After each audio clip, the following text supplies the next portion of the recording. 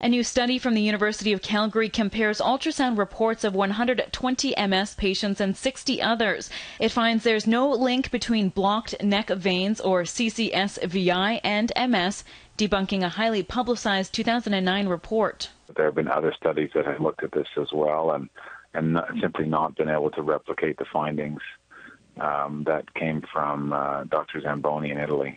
Dr. Paolo Zamboni's research led to liberation therapy, which would open these blocked neck veins.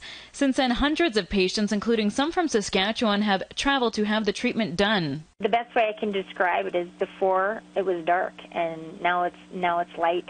I have hope with this awful disease. I've been feeling so good that we had another baby last year.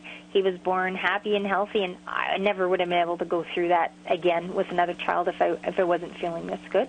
A few years ago, the Ministry of Health had committed $2.2 million to send Saskatchewan patients to Albany, New York for liberation therapy.